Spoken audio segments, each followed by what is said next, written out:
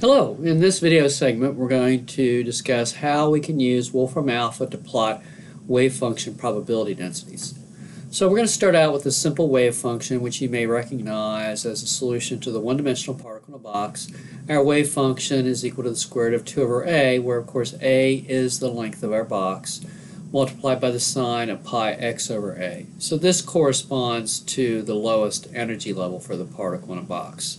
You may want to go back and review those wave functions just to make sure you understand what we're dealing with here.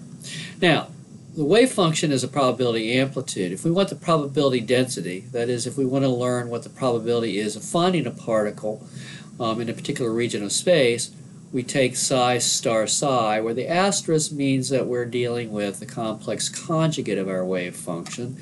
But in this case, since our wave function is real, it has no imaginary components, that's just simply equal to psi squared. So we're going to have our wave function here, and we're just going to simply square it so that we can use this as a functional form that we're going to enter in the particle in a box.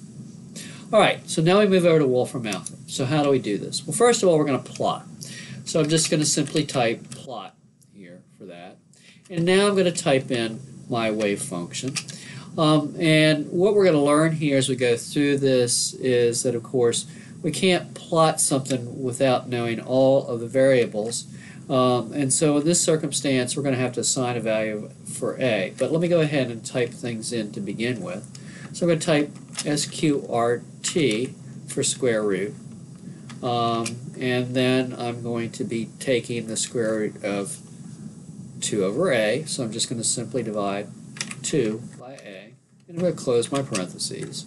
And then I'm going to multiply that, and I'm putting a space here. I could add an asterisk if I wanted to just make it clear. Wolfram Alpha can interpret either way.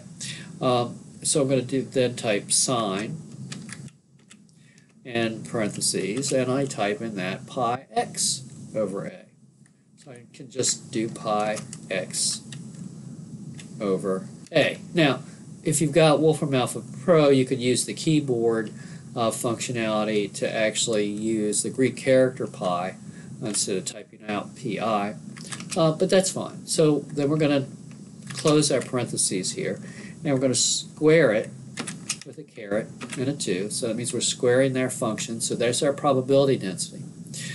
But before we go on, we have to do two things. First of all, we have to tell it what a is equal to.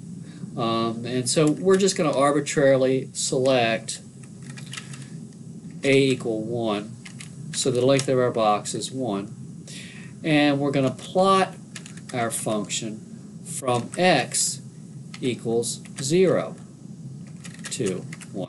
Now again, that represents the limits of our box. So a is equal to 1, so the box boundaries are at x equals 0 and x equals 1, and so that's all we want to plot. So let's go back and look over this. I've got plot, I've got my wave function here, which I'm going to square.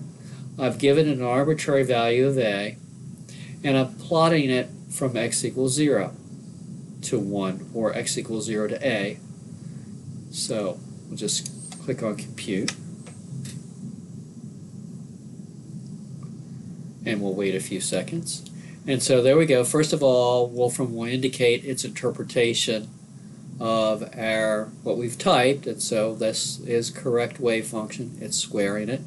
We're letting a be equal to 1. We're plotting from x equals 0 to 1, and there is the function right there. Okay. Now, again, if you've got Wolfram Alpha Pro, you could just simply download this.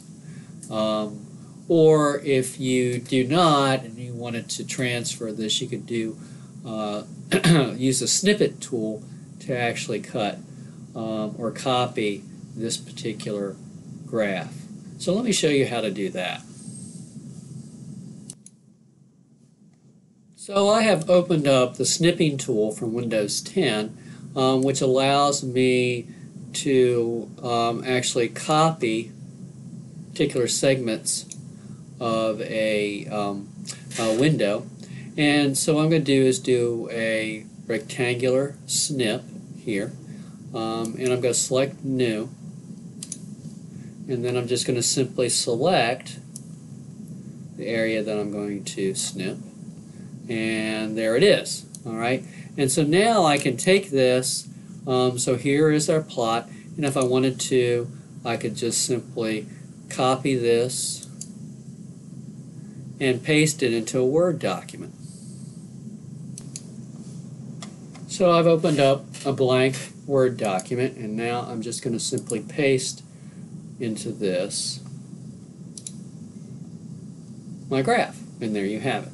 So what I've done here, just to review, is taking the wave function. So let's backtrack to this. So I've taken my wave function, generated a probability density, and then I have in Wolfram Alpha typed in the probability density squared, indicating a arbitrary value for A, and I could have entered anything here, but what I want to make sure of is, regardless of the value of A that I enter, that I use the same limit. So let's say I want it to be 2, then I'm going to enter the same limit for my plot, just to clarify that.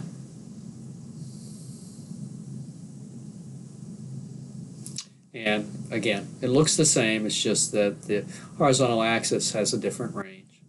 And then to actually copy it into a Word document, I use the Windows 10 Snipping tool, and actually just identified the region that I want to copy, and opened up a Word document and simply pasted it into that.